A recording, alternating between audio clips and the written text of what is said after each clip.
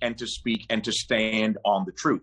Sometimes that means making people uncomfortable. It means not as Donald Trump and Kellyanne Conway and others would suggest. It does not mean that there isn't a set of alternative facts. I think that's a bunch of poppycock and nonsense. But I do think that we have to do our best to tell the truth. We have to be able to have the courage to say what it is that we see.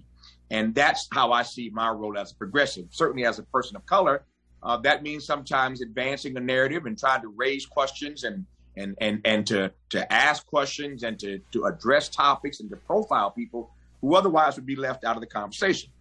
So for me, it's not so much about an individual, about an ideology, or about certain ideas, but it's about trying to advance a conversation about the truth that so many of us want to put our heads in the sand about.